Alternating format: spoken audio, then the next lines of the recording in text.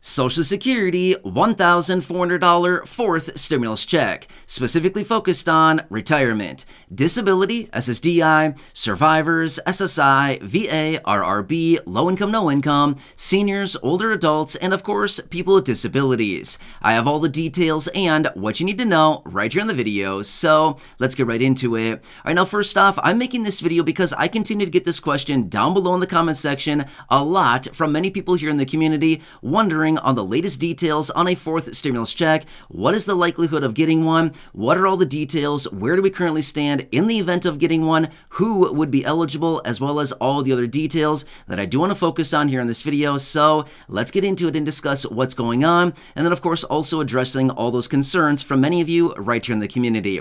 However, really fast before we do, thank you so much for joining me. If you're new here or if you haven't done so yet, please make sure to subscribe by hitting the button right down below the video, as it's totally free to do so. And because I am your one and only daily advocate, I'm here for you right by your side each and every day, as that is my dedication, my commitment, and my promise to you and everybody right here in the community to be here and to watch all this new information hitting the wire, as it's a very busy, confusing, and uncertain time that we're currently living through. Things are changing very rapidly. We're getting new bills, packages, and proposals out of Congress literally every single week. We're getting new announcements out literally every single day. A lot of things are changing rapidly, and again, I want to break it all down for you so you can see how all of this is going to impact you, your money, your benefits, your lifestyle, your bank account, and of course, anything showing up right now we can possibly grab and or take advantage of. So again, I'm here for you in any way that I can be. Please make sure to subscribe down below if you haven't done so yet, so you don't miss any videos going forward. And let's get into it and discuss all the details, answering your questions and concerns, and where we currently stand on a fourth stimulus check in the amount of $1,400.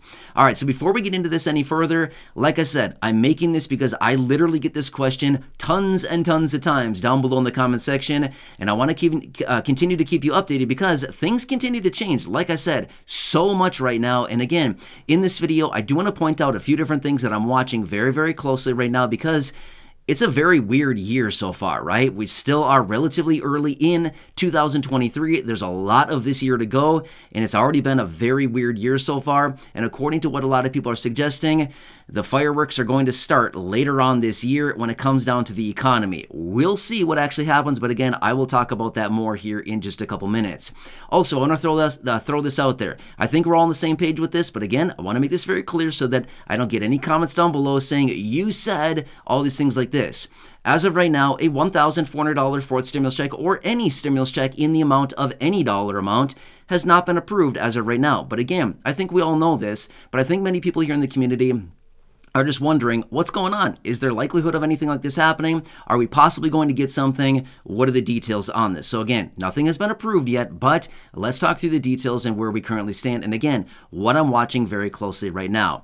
All right, so I want to make this very clear. When it comes down to a fourth stimulus check or any types of money, checks, benefit increases, things like this, for the most part, it all comes down to the economy. All right, now here's the deal. When it comes down to fixed income benefits like Social Security, SSDI, retirement, survivors, SSI, things like this. Now, obviously, there's a lot of other bills, packages, and proposals floating around in Congress to potentially raise these benefits up, to reform the programs. That is all completely separate, and that is all completely different than stimulus checks. They're all very, very different. However, when it comes down to distributing more money to the people in the form of stimulus checks, economic impact payments, inflationary relief checks, whatever we want to call them, they're all essentially the exact same thing. Basically, just like a lump sum check like we received back in early 2020, late 2020, and early 2021. We called them stimulus checks, but they had a bunch of different names. When it comes down to those, there's a few things we need to look at. Basically, the economy, okay? I know we don't want to make this into a big economic lesson, but at the end of the day, that is what it comes down to. It literally does not matter how many of these videos I make, doesn't matter how many letters I write to Congress, it doesn't matter how many phone calls we send, how many voicemails we leave, or how many emails we write to them. At the end of the day, it's about the economy, okay? And again, here, I'm just giving it to you straight, giving it to you all the details as far as everything we need to understand about this, because this is what it comes down to. The economy. Super boring stuff, right? Yeah, pretty much. I mean, let's just be real for a second, okay? It's not that exciting. But at the end of the day, this is when it comes down to when they determine the likelihood and how much another check would actually be, okay? So even though we want to reach out to them and ask them, hey, can we please get some help right now? You know what I mean? They kind of turn their head and they think, okay, well, just, come back when the economy's, going down the tubes. It's basically what they think, okay? So let me talk about a couple things here that I'm watching very closely. Now, I do want to make this video relatively quick here. I don't want to sit here and hold you for the next, 20 minutes or something like that. So I'm not going to go into great detail on all of these, but I will brush along a bunch of the different topics that I'm watching very, very closely right now, because these, in my honest opinion, are the reasons that we would potentially get another stimulus check. All right, so when it comes down to it, the economy, the health of the economy, okay? So right now, based on the economic numbers, it looks like the economy is still relatively strong. However, is a strong economy right now a good thing? Well, it depends. Generally, a strong economy is a good thing, right? We would look at the economy and think, wow, the economy's strong. That's a good thing. However, right now, a strong economy is not actually good, okay? Here's why. We're in a time right now that is actually kind of weird, which is good news is actually bad news. Why is that? Is that me being a pessimist? No, it's actually me being realistic. Here's why. Because good news in the economy, as in low unemployment, a lot of people getting jobs, healthy growth in the economy, strong economic numbers, increasing wages, all things like this. What does this mean to the Federal Reserve? Remember, the Federal Reserve, the central bank, and the chairman of the Federal Reserve, Jerome Powell, what it all means to them is simply inflation is too high. Inflation is not going to come down with a strong economy. We've got to tighten the grips a little bit further and raise interest rates even further. So that is why I'm saying good news is actually bad news. When good news comes out on the economy right now, as in good, strong economic numbers, it literally just gives the Federal Reserve even more runway to continue raising interest rates more aggressively. That's why I'm saying that, because we know right now inflation is still very high, right? So inflation, in fact, was actually peaked out in the summer of last year, 9.1% in June of last year, 2022. It has gone down for several months, but now it plateaued and it's actually going back up, okay? Inflation is rising yet again. Not good. Completely opposite of what the Federal Reserve wants. So this is giving us indication that the Federal Reserve will likely continue to raise interest rates probably through the majority of 2023, this year, right? We've already had a couple meetings out of the Federal Reserve and they've continuously raised interest rates. They might get more aggressive on that. Now, why does all this matter? It matters because as the Federal Reserve continues to raise interest rates, it's just going to tighten the grips on the economy even further, and of course, the American people and the consumer. Let me ask you, do you have any balances floating on credit cards right now? That is the most common one. The average interest rate on a credit card right now is just under 20%. That's up about 3.5% of what it was a year ago. Craziness, right? At the beginning of 2022, the average interest rate on a credit card was a little over 16%. Now we're pushing nearly 20%. That's very high, right? That makes it very hard for consumers right now to pay all those credit card, the debt on credit cards. It's very hard to pay that off, paying a 20% interest rate, okay? So that is something we've got to watch. Next, consumer debt is racking up very, very fast right now. We're over $1 trillion in credit card debt right now. That is a record when it comes down to credit card debt. And even consumer debt here in this country is at the highest level that we've seen since 2008. The height of the great financial crisis, right before the whole thing kind of unraveled back in 2008, right? Remember 2008, 2009? It was an ugly situation. A lot of people were losing their jobs.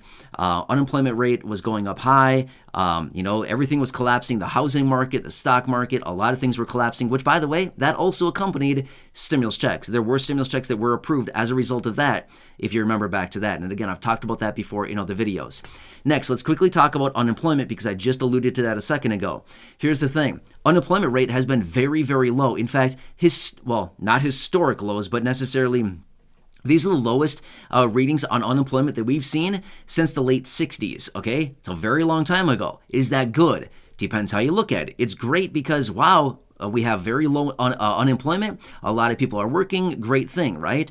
However, again, good news is bad news right now. The Federal Reserve looks at that and thinks, uh-oh, this is way too strong. Wages are too high. The economy is way too strong. There's way too much demand in the economy right now for workers, things like this. We got to slow this thing down. So it means that it's going to give the Federal Reserve even more wiggle room to continuously aggressively raising interest rates. So when it comes down to it, long story short, a couple things I'm watching. Federal Reserve and their aggressive interest rate policies. What are they going to continue doing? Because they will continue to raise interest rates, which will ultimately come back on the economy, and it's ultimately going to put the grips on the consumers, us, the people, especially anybody of us that are floating balances on credit cards or have any type of adjustable interest rates on anything that we're having right now, like maybe a mortgage, auto loans, student loans, credit cards, personal loans, lines of credit, literally anything like that.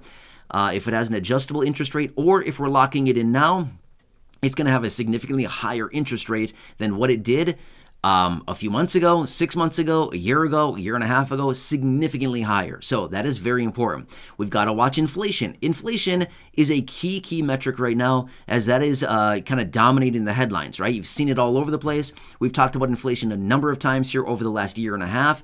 That's a very strong factor right now. We've got to continue watching, because we know if inflation does not come down rapidly and fall within the parameters of what the Federal Reserve wants of about 2 to 2.5%, which is their benchmark, then guess what? They're going to continue raising interest rates aggressively until they achieve the goal. Well, guess what? That's also going to collapse the economy in a major way.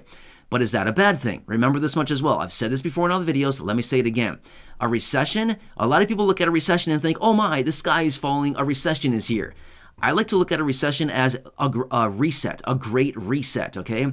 Now again, a recession means many different things for everybody. But here's what I want to encourage you to look at it as. A reset. Here's the thing. If we do get a major recession in this economy in the United States, it's going to bring this inflation down, and that would be a good thing, because are you excited about paying higher prices on groceries and, food, literally everything? Does that excite you? I'm going to say this much. It does not excite me. In fact, it annoys me to no end. Every single time we go to the grocery store or whatever, the bill is higher and higher and higher. And honestly, I'm super sick of it. It is so annoying paying more and more literally every single week for the same old things every single week. It just makes me think, geez, I should have used all that extra money and bought a big freezer, put it somewhere in the house or somewhere, and then just load it up. And then I would have been better off loading that thing up a year ago and paying lower prices, significantly lower prices than what we're paying today. You know what I mean? It's just so incredibly annoying. So that's what it's coming down to. And again, it all comes down to inflation, the Federal Reserve, and of course, what they're doing with their interest rate policies.